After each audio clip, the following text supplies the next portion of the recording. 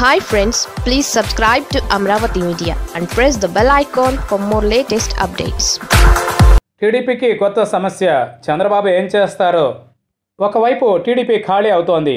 ఆ జిల్లా ఈ జిల్లా అనే తేడా లేకుండా, ఆ నేత ఈ నేత అనే తేడా లేకుండా నాయకులు జారిపోతున్నారు. ఈ సమయంలో పార్టీ అధినేతగా చంద్రబాబు చేయాల్సిందేంటి? అధికార పక్షంపై విమర్శలు చేస్తూ కూర్చుంటారా, లేక పార్టీని కాపాడుకుంటారా అనే ప్రశ్న తెర మీదకు వస్తోంది. ఇప్పటికైతే చంద్రబాబు పార్టీని కాపాడుకోవడంపై దృష్టి పెట్టలేదు. కేవలం జగన్ను విమర్శించడంపైనే ఆయన దృష్టి పెట్టారు. అందుకే పార్టీలో చంద్రబాబుపై నమ్మకం సన్నగిల్లుతోందనే వాదన నేతల నుంచి వినిపిస్తోంది. ఇప్పటి వరకు ఎలా జరిగిందో ఏమో, ఇక నుంచైనా చంద్రబాబు జాగ్రత్త పడాల్సిన అవసరం ఉందని అంటున్నారు పరిశీలకులు. మరీ ముఖ్యంగా యువ నాయకుల భవితపై పార్టీలో బెంగ ఏర్పడింది. ఇప్పటి వరకు పార్టీ మారిన వారు, అంటే గత ఏడాది ఎన్నికల తరువాత పార్టీ మారిపోయిన వారిని గమనిస్తే యువనేతలే కనిపిస్తారు. గన్నవరం ఎమ్మెల్యే వంశీ కానీ, గుంటూరు వెస్ట్ ఎమ్మెల్యే మద్దాలి గిరిధర్ కానీ యువకులే.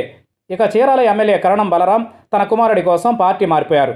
విచిత్రం ఏంటంటే, కరణం వెంకటేష్ పార్టీ మారుతున్నప్పుడు పరిటాల శ్రీరామ్ ఫోన్ చేసి, ఇది మన పార్టీ, మనం ఇందులోనే ఉండాలి, ఆ పార్టీలోకి మనం వెళ్లడం ఏంటని వారించినట్లు ప్రచారం జరిగింది. అయితే ఇప్పుడు అదే పరిటాల శ్రీరామ్ కూడా టీడీపీ నుంచి ఎప్పుడు బయటకు వద్దామా అన్న ఆలోచనలో ఉన్నారన్న వార్తలు వస్తున్నాయి. ఏపీ తెలుగు యువత రాష్ట్ర అధ్యక్షుడిగా ఉన్న అవినాష్కు ఆ పార్టీలో భవిష్యత్తు కనిపించకే వైసీపీలో చేరిపోయాడు.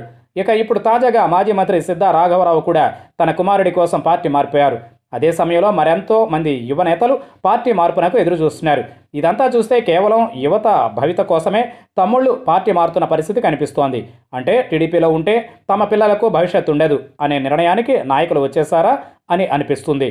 దీనికి ప్రధాన కారణం, యువతను ప్రోత్సహిస్తానని చెప్పిన చంద్రబాబు ఇప్పటి వరకు వారి ఊసి ఎత్తలేదు. పైగా యువత అంటే కేవలం తన కుమారుడు లేదా మరికొందరు అనుకునే వరకే ఆయన పరిమితమయ్యారు.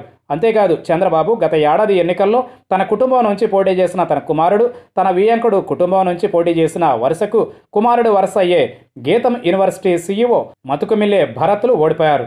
అయితే వీరు ఓడిపోవడం ఏమో కానీ వీరిని గెలిపించుకోలేకపోయారనే అపప్రథను మాత్రం చంద్రబాబు ఎదుర్కోనాల్సి వస్తోంది. యువతలో స్థైర్యం నింపేందుకు కూడా చంద్రబాబు ప్రయత్నించడం లేదు. ఇప్పటి వరకు నిర్వహించిన యువ సదస్సులకు కొద్దిమందిని ఆహ్వానించిన వారిని కూడా తన కుమారుడు లోకేష్కు మద్దతు ఇవ్వాలనే విధంగా ఒత్తిడి తేవడం కూడా విమర్శలకు అవకాశం ఇచ్చింది. టీడీపీలో రాజకీయ భవిష్యత్తు వెతుక్కుందామనుకుంటోన్న వారికి లోకేష్ను చూస్తే ఆశలు కలగడం లేదు.